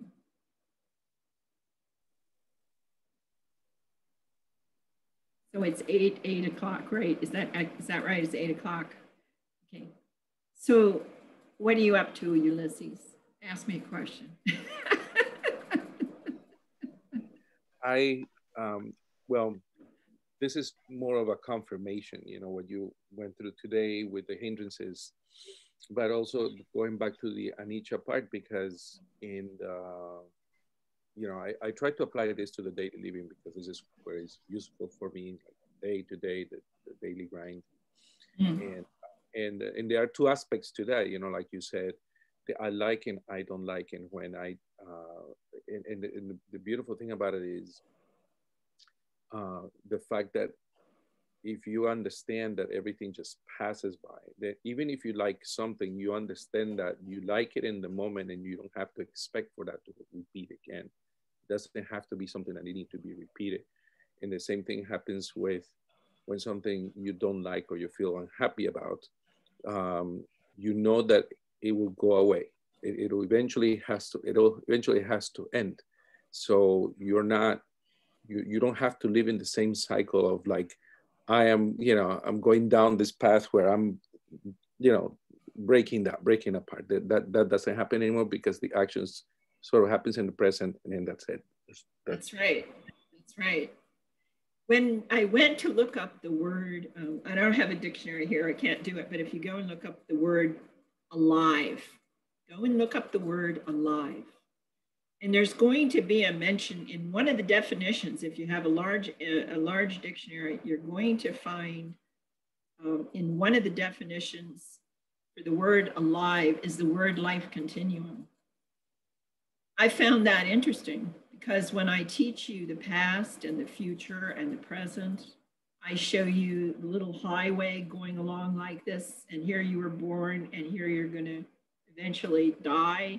And you're moving along this little highway in a little car, okay? And the only place you are alive is in the car. You are not alive in the past anymore, are you? And you are not alive in the future yet. You can't be, it's not here. We don't know what it's going to be. We don't know what's going to happen. To keep our sanity, we are here now. This was Ram Dass's be here now structure. Be here now, that he said. And it was very important for people to get it. Be here. This is real. It doesn't mean what happened in the past is not worth anything. You learn from it. You store the, problem solution information. It doesn't mean you should never spend time on the future. You can take this present moment and we can talk about our daughter's next 5 years plan for college if we want to. We're talking about the future, but then that's what we did in this present time, and then we let it go and we started working with life.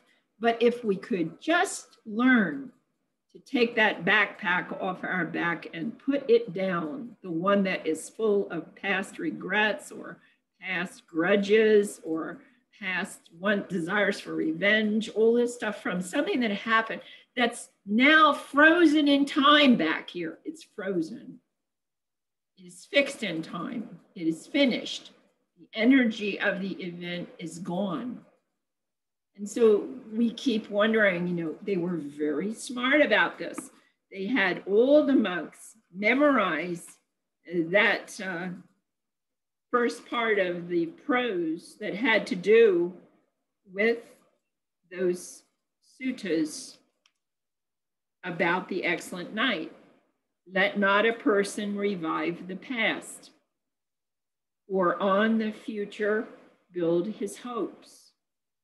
For the past has been left behind and the future has not been reached. Instead, with insight, let him see. Insight is your discovery of how things work. Let him see each presently arisen state. How does it work? Dependent origination shows you how it works. Let him know that individual arising phenomena, how it operates, the origination, the disappearance, the gratification, the danger of it is taking you out of your car, taking you out of the present time. That's the danger of it. And the escape from it was right effort. Looking at it, letting it go, relaxing, smiling, coming back. That's future. I don't have to worry about it right now. I'm not there. It doesn't mean don't plan for the future. If you have lots of information where you should store food right now, I advise you to store some food. They're already in most of the countries right now, organizing the military in different locations in different countries to be aware there will be a food crisis. And it happens naturally after this kind of an epidemic we've had to deal with. We can get through it. But we have to keep our heads level. We have to stay balanced. And this training is teaching you how to let go of it. Now, I would share with you for just a moment.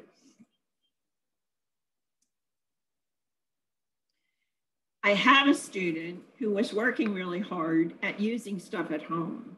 And after she was trained in an online retreat, within 2 months' time, it was like 60 days.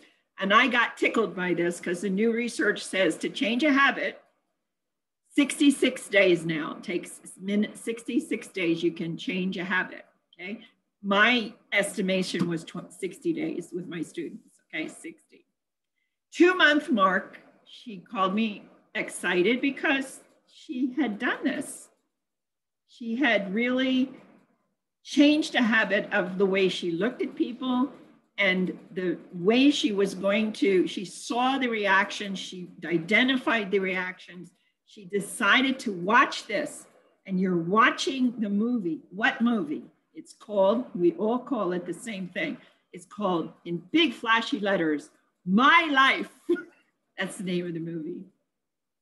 And up to now, my life has had lots of adventures, reacting, emotionally disturbed, getting distressed, having depressions, having fights, arguing, yelling back, all this stuff in life. And then all of a sudden, somebody says, wait a second. What was that all about? And if you keep track of it in a little booklet, a little notebook, you're going to find out it was about something happened 20 years ago, 10 years ago, an attitude that somebody said something 6 years ago. It could be anything. It's really funny when you keep track of it. Look at this as the past. Past can mean this morning. And you go to work and you're upset because there was something upsetting this morning. Or it can mean last year, it can mean other lifetimes, it can go on and on. So the first experience was that the reaction to the parents and the relatives in the house was changing because she was just deciding to play yes with it. Yes, because anicca became very real and became her friend because she knew it always started, it happened, and it had an end. So why not just say yes and then get through it and then it's over? And that was the first approach. Now she's gone to a new level. This is a very special level. And I would say this is now puts her at about this particular person, it puts her about 4 months out. And she had a genuine experience of what I call a genuine experience of sitting in what Christians would, in Christianity, we would say it's the opportunity of sitting in the God seat. The God seat is with God looking down, watching the whole play, and he has nothing to do with it, no stake in it, and he's not involved in it. It's totally nothing to do with him, but he can watch the whole thing. And she had a genuine experience of being there, watching what was happening when there was a dispute among 4 people in front of her, and it was exactly like a movie was playing in a movie house. And she wasn't involved in it at all. You see, this is where this takes you. It's where the practice takes you, because then you've got more knowledge now. What is essentially going on here? What is unessential? What is real? What is not real? What has to do with what's here right now? What's coming from the past and the future? Watching the movie. And there's no effect at all. And it wasn't, she could have very easily launched an opinion in the old days and been sucked into the play and pulled up out of the audience onto the stage. But you know what? The Buddha is showing you how to sit in the audience. He's giving you a way to understand it. You know, I traveled a lot with Bhante, and I really, it was interesting because I was a driver for him for a couple of years, a serious long distance driver, carrying him around the country to check out different temples and methods and all kinds of things in the United States. And I'm talking long driving, 18,600 miles in 1 year. And the next year it was 16,800 miles. Really funny when I looked at the odometer. And the thing of it is, you see a lot of strange things going on when you're going across the country. And you start watching people, and he would, when we stopped in places, just, you know, to eat lunch, for me to get him lunch, and say, when you sit down over there, watch around you what's happening. Just watch. And you'll hear this happening. And it doesn't matter if you're watching around you in an airport, in the concourse, or in a very expensive lounge that somebody's put you in. If you're in a palace listening to people talk, or if you're in the gutters of humanity, the poorest people you can possibly dream up, the play, the script is all the same.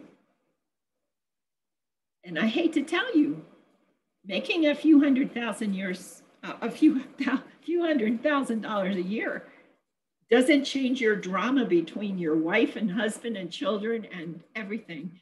It's in a box. It really is in a box. It's like a replay unit.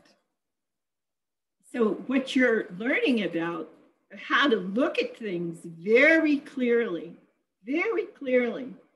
and you can start with the things we say in the morning when we say our precepts, when we talk about the reading the Dhammapada. Why won't Bhante change those verses? He wants those 6 verses, 2 lines in each verse.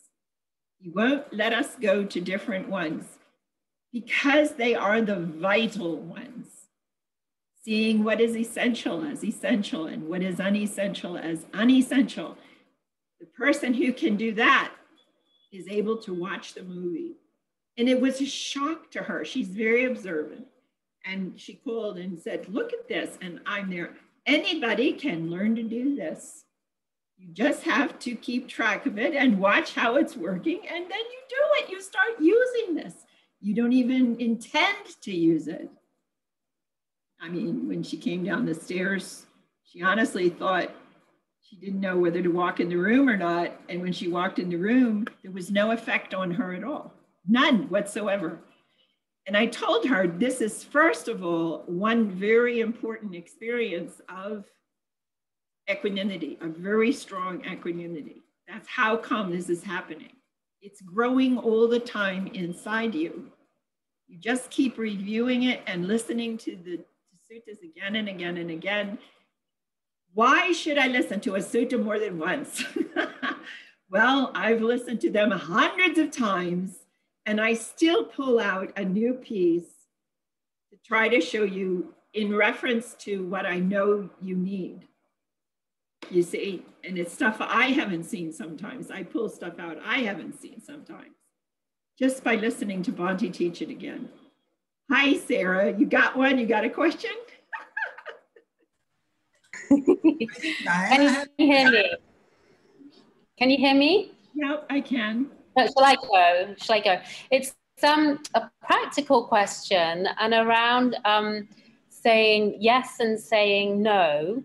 And specifically, I messed up yesterday, and I just think it would be interesting to hear what you would suggest to how to do things differently. So yesterday, I was saying no to my parents to try and protect them, because it was my dad's birthday and they had a plan. They're quite old, they're 80, and they had a plan to go to a restaurant. And I said no. I suggested that I would go and visit them and I would see them from outside their house, and they decided to go to a restaurant. And I said no quite a few times, that I thought it was a mistake and that it wasn't a safe thing to do. And they told me they had a different opinion, and it basically didn't go very well. But my motivation was around trying to keep them protected. It's not a very good time to be heading at their age into a restaurant. We have a vaccine that's weeks away for their age group, and they chose to do it.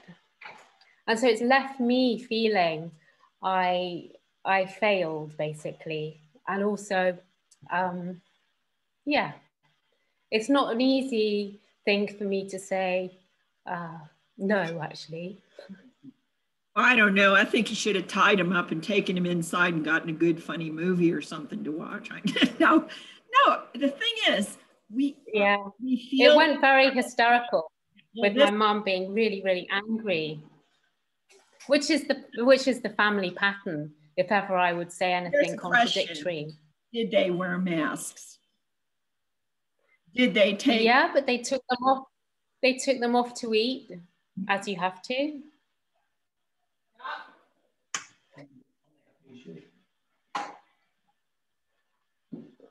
Can you still hear me? This is my new and the other thing is, you know, they've been shielding all of this time. What is this? I traveled to Pune, and I am the terror of any taxi that comes forward to me. I don't use them nearly at all. Since I've been here in over 4 weeks, I have not set foot out. I'm afraid Bharat will come and get me. Dr. Bharat. No, but just so you understand, when I was in Goa, we went through this because, you know, when Bhante and I arrived in Goa on March the 21st, the people in the check-in place by the airplane, the jet, they wanted to take us directly to the hospital. You know, and Bhante's in a wheelchair and I'm standing there and he's in a wheelchair. So we're going to send you guys to the hospital. I said, what for? Well, they said, you have a condition. And I said, excuse me, I'm not sick and he's not sick. And we've just been doing 8 retreats and toured India. And we have been very careful and we've always been sequestered, you know, in every situation we've been in. We're not sick. And she said, yes, but you don't quite understand. And, you know, she was holding this big thing up like this, you know, in front of her face. She was holding this up in front of her face. And she was saying, you know, you don't quite understand, she said. You see, you have a condition. And I said, no, I'm over 70 and I had a physical, a really good one, and there's nothing wrong with me at all. And I had a brain scan and a body scan and everything, and there's nothing wrong with me. But you have, I said, okay, what is our condition? And she said 2 words.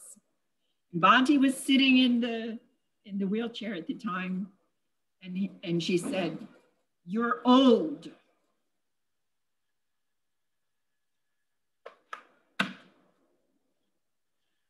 I went, yeah. Okay, and what else? You know, you're old. That is your condition. You are old.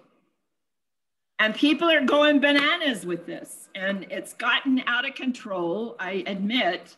But the thing is, you can be the terror of their neighborhood and buy one of these and get the small one for your hands with the aloe. It's nice. Make sure they have a breather mask. They have a little breathing hole so they're not fogged up. And then, yes, they can take their mask off and eat and they won't die. They really won't. So if they have a good restaurant that's taking care of stuff now, probably they're going to be okay. You have to let go. You cannot fix them. You cannot take the blame for their decision to do this. In the United States, this is really getting out of hand. Really, really getting out of hand. The police force is going against the governor in New York and in California and other states who say that we will not have Christmas. They want to take away the religion. They wanted only 10 people to be there for Thanksgiving, when most of us have 20 or 30 people show up for Thanksgiving. This is really a crazy time, Sarah, you know? But people have their right, their decision. I wouldn't have done anything any different. I would have told them, look, this is how I feel about it. And then I would have gone out. I wouldn't have gone there unarmed. I would have gone in there with this, and I would have gone in there with a bottle of stuff for their hands and a brand new mask with a hole in the side for breathing, which is great because then at least you can see because your glasses don't fog up anymore, you know. And then I would have wished them well. If you wanted to go with them, I would have jumped in and said, hey, listen, can I come too? I'll spray everything. I would have gone in there like a maniac and I sprayed the whole entire cab. I will not get in the cab until I spray the seats and the backs of the seats and the doors and the handles. My taxi driver up in Goa, I bought this for him. He had to prepare the cab for me, or Bet and I would not get in the cab to go to the food store. We can't go in the food store without getting sprayed. We can't go to the second floor without getting sprayed and go to the first floor again without getting sprayed. People are waking up, but... So what would your suggestion be then that you would handle this by saying, all from a place of, I feel like this and I would rather something different happened? No, it's the boundary between where do you say no and where do you say yes when it's a harming, because my mum needs to shield, she has a condition. It's not just that they're old. This is just me. I'm just talking about me, and I understand this. I'm not saying the Buddha would say to be doing what I'm doing, but I would have said, hey, listen, can I come too? And I would have checked out the restaurants for them. Before I go, would you go along with that? I wouldn't have tried to tell them what to do. That's what I'm trying to say. They've got their mindset about this, okay? That's just me. Yeah. And then I would have jumped in to the hot plate myself and said, how about this? I would feel really better if you would let me check out a couple of restaurants. And would you mind if I came with you? And I won't bother you, but I would like to be able to disinfect things and make sure everything is okay. And then I would have gone and sprayed everything, meaning the silverware, meaning bring your own silverware and put it on the plate. You see, you're probably fine with the cooking and the plates. And if you're in a restaurant where they have a Hobart dishwasher, you have nothing to fear. It's like a sterilization unit in a doctor's office. But if you're going to go to, you know, Hoboken's little cafe, you should go before them and see what the situation is. Is there social distancing in the restaurant? Are they spraying the tables? For heaven's sakes, I used to freak out with waiters and waitresses who just took the old cloth and wiped the table before we sat down. Love that stuff. Now, give me your rag and let me spray it first, you know, on both sides, and then I'll let you wipe the table. You see what I mean? And they're not going to get upset with you. You have to be humor. You know, you think they're 80 years old. I got news for you. They're probably about 10 or 12 years old right now. See, that's the reality of this. And they're fed up with being inside. And you know, the worst thing that's possibly happened in this whole COVID situation is for the elderly to be locked up and for the kids to be locked up, because a lot of kids today with parents in America who both work, they don't have great relationships with them. You know, and they go to school to get free from the home situation. And now you're locking them up in the home situation, in situations that can actually be dangerous, you know. But with older people, the geriatrics are great, because I worked in a rest home for 2 or 3 years. And, you know, just like Bonte worked in one in California. And these people are great. They're like little children, you see. So my suggestion, when you know your parents now, you know what they're going to do. If you say, I would prefer you go, that's the wrong way to say it. You know, I have an opinion and would like to state it, that's fine. And then if they're adamant, then say, okay, how about this, Mom? Play with them and get in there with this. Get in there with this and everything else you want to take with you. If you want to clean silverware and take it off the table and use your own. Bet and I did that twice at Goa. First restaurant was a disaster. The cook, they left. They went back to their villages. You know, and the guy opened it up when I went to pick up the glasses, and we went in the little restaurant to get an omelet for lunch. What's wrong with an omelet? What can be confusing about an omelet? And only the owner of the restaurant was there, and he went in and cooked the omelet. I'm not kidding. It was just like the cardboard on this like cardboard. And he wanted to charge us, and I didn't fuss. I knew what was happening right away. He went in there and he came out exhausted after cooking 2 omelets. You know, he didn't put any water in the eggs, and he overcooked them so they were dry, like really cardboard, you know. And it was a simple thing. It was a bread omelet. It's a special omelet. They do a bread omelet is like they put the bread in over it, you know, and the bread, the bread must have been about 4 days old. We could hardly chew it. But I paid him for it. You know, I thought he was really brave because he was trying to save his business, for heaven's sakes. But don't be afraid of going and questioning restaurants, questioning any place they want to go. And just because they don't get sick this time, don't let them get cocky. I want you to go order this online. And I want you to just set yourself up so that you're armed. And say next time you have a little bag and you say, okay, since I'm pretty sure you're gonna go and you two are gonna do this, okay, I'm coming with you and I'm gonna spray everything. And see what happens. Have some fun, Sarah. Cut loose. This is your opportunity to have a giggle, because they're not 80 years old. They're not. Sure, I get that. I'm not necessarily always told where they go. I managed to stop another reckless plan. That was to travel to France during the middle of this. That was about a month or so ago.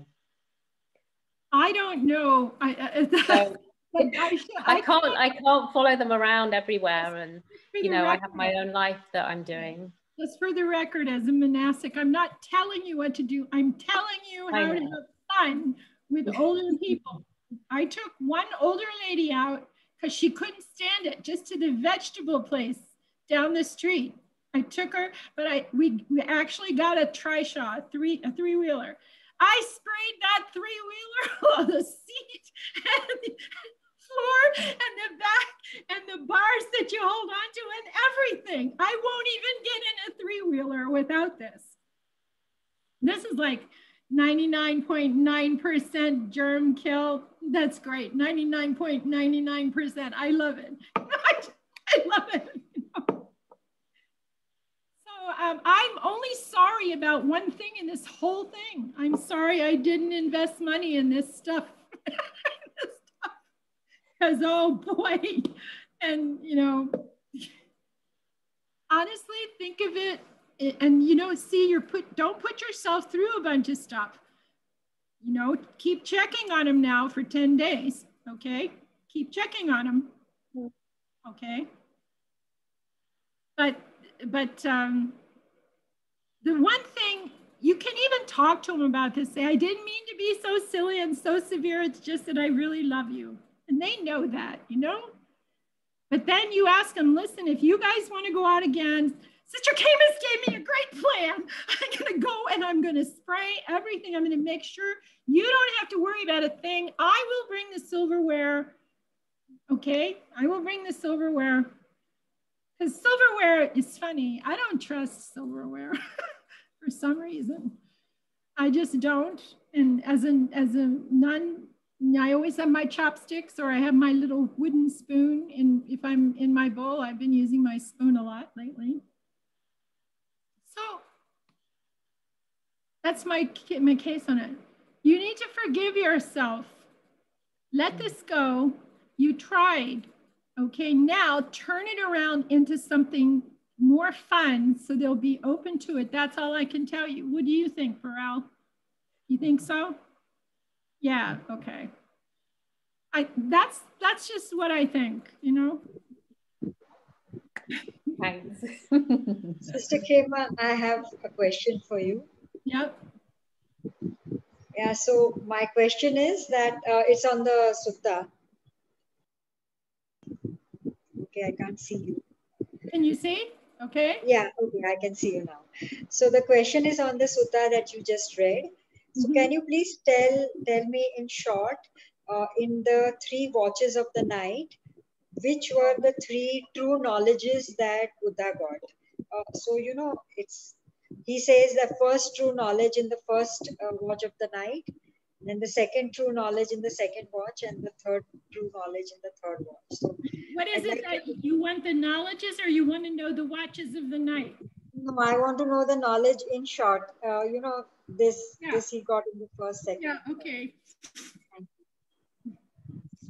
Okay, the first knowledge was past lives. Yes. Okay. Which you said was about karma, how actions follow you over various lifetimes. That is what. Well, that's kind of what it teaches you about karma. You know, you believe that karma is real. A lot of people, I didn't believe karma was real. I always had a different eternalistic view. I kind of knew something was going on because I was channeling some. And so why would these people have anything to do with me, the people that I was channeling with? That was something I was doing a long time ago. And I still can do it, but I don't spend much time with it anymore. So what I saw in this paragraph, really by going into any past life work, he slipped into it. And of course, he had the ability to do thousands, 100,000 births, a whole world contraction and a whole world expansion and all of that, and whole eons of how many births. We don't be concerned with that. We don't, if you just, I have this thing where I asked Auntie once, why did you let me do that? Because some people, they can get so fascinated in it that they just keep play around with past lives, and they don't ever complete the path, and they don't ever wake up to use everything in life. But he said, because you had enough equanimity and I trusted you, and it was good. He trusted me because I didn't have an interest for addiction to this, because you can get addicted to this and then start talking about it. And people think, oh my God, you're really something. That's not what this was about. when the reason I actually had the experience with that was because of the phobias and wanting to get rid of the fear of heights, okay? Which it is a good process. And now these psychologists have written about it. It's getting to be looked at as a new viable modality for the person to use as an avenue to help somebody get rid of a phobia. You can try it sometime. I helped another woman get rid of the fear of swimming by getting her to, our method is different, getting the person to the level of equanimity where it's safe for them to recall past lives. And we learned how to roll time backwards, and it seems to take place naturally in the human being. If you start to roll time backwards, that it'll just start happening if you trust it. And if you're not believing everything that you experience is real, because it can be pretty scary, you know, some of the things that you turn up. Another way of doing it that is some people consider safer and they consider it more stabilizing is to be sitting with a hypnotist and have them do it that way and let the person track back, and they would go for a period of time to recall the past lives. And this would help them sometimes uncover a gift they might have, and they can't figure out why they are, all of a sudden able to play the piano or able to do this or that, or something like that. But I think that it's very useful. I just wanted to know a way of finding out about the height. So that was the first one. And I really believe in the validity of it. I believe these people were real. And I asked him once, could I go back and find out more? He said, yeah, if you really want to, but aren't you on track? And I said, yeah, I'm on another track. I don't want to do this, but I could go back and find out the name of the person, the family, the whole bit if I want. But what's the point of it? It doesn't have anything to do with now.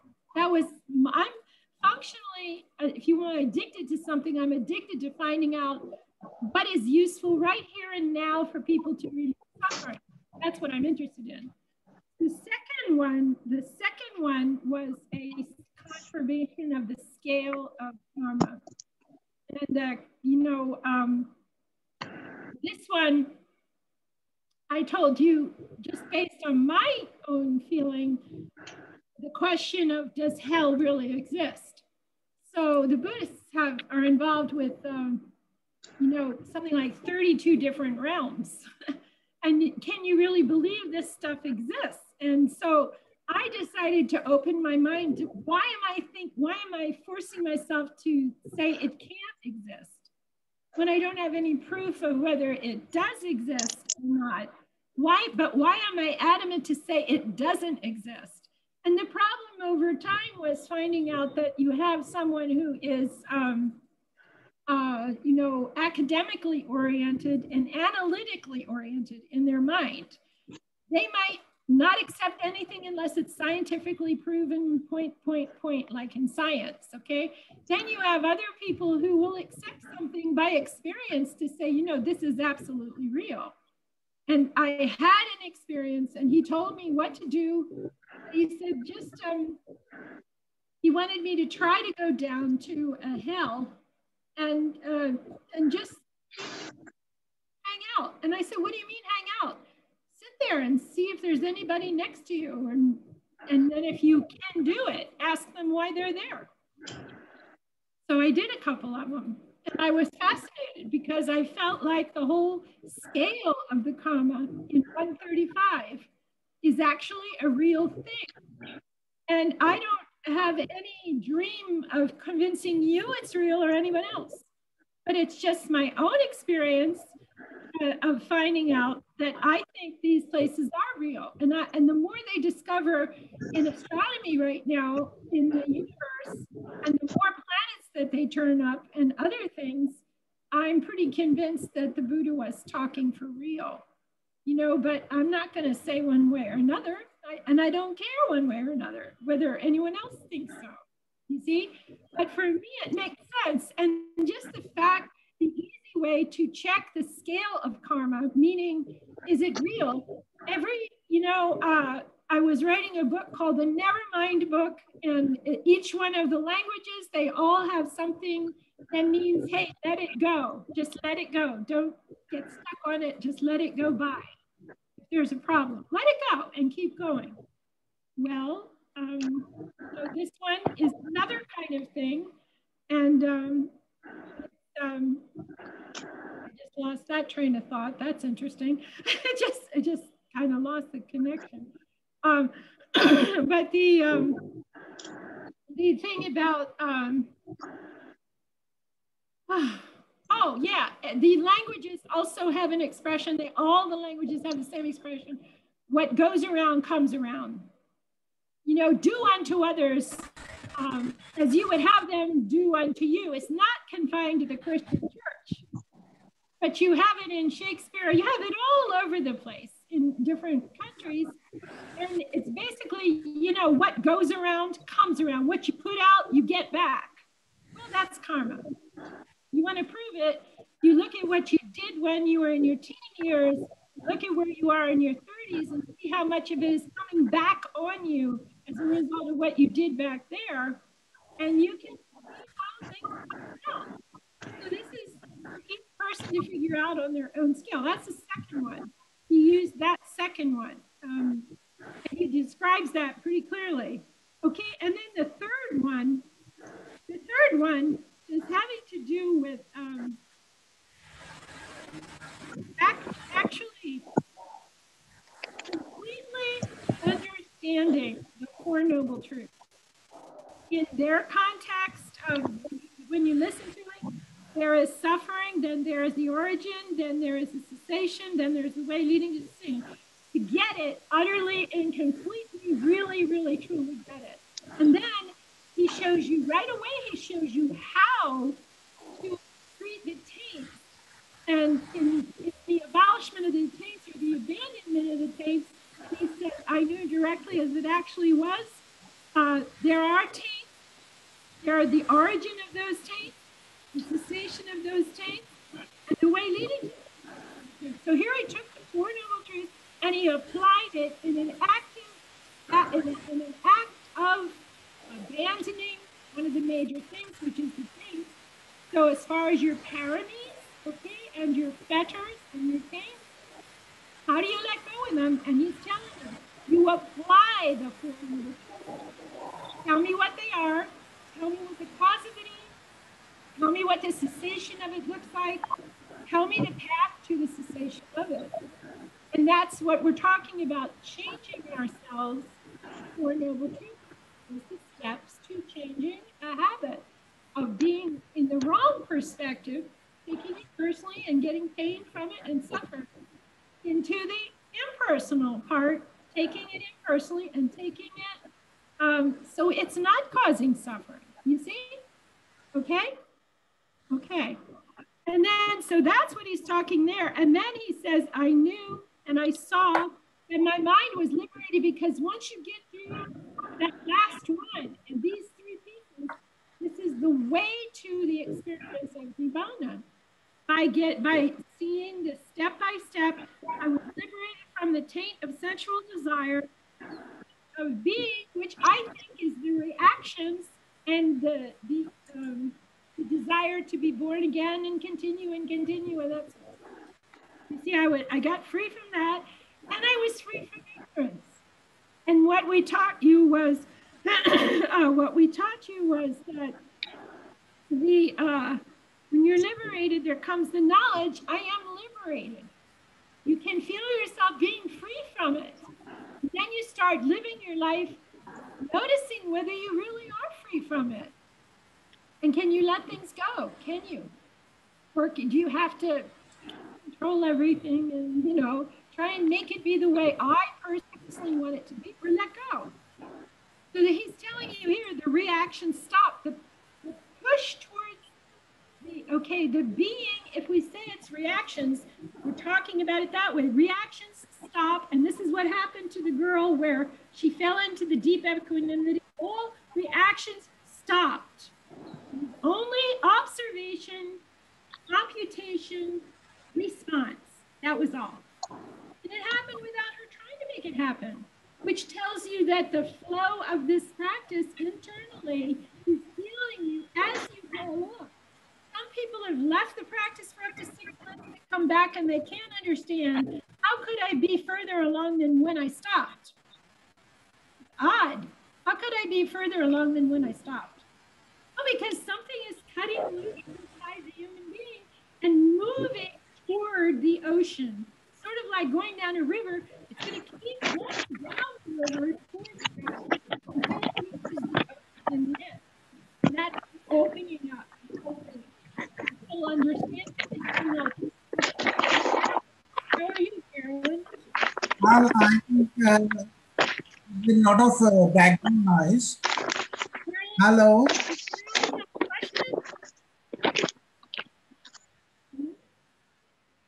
Okay, no, okay. We all set? Is that a good? Okay, I think we have already the time 9. Already it is 9, 2.5 hours. Wednesday. Okay, so we're all set? We're okay? Yeah. Okay, let me do the prayer, okay? Here we go. May suffering ones be suffering free and the fear-struck fearless be. May the grieving shed all grief and may all beings find relief. May all beings share this merit that we have thus acquired for the acquisition of all kinds of happiness. May beings inhabiting space and earth, Devas and Nagas of mighty power share this merit of ours. May they long protect the Buddha's dispensation.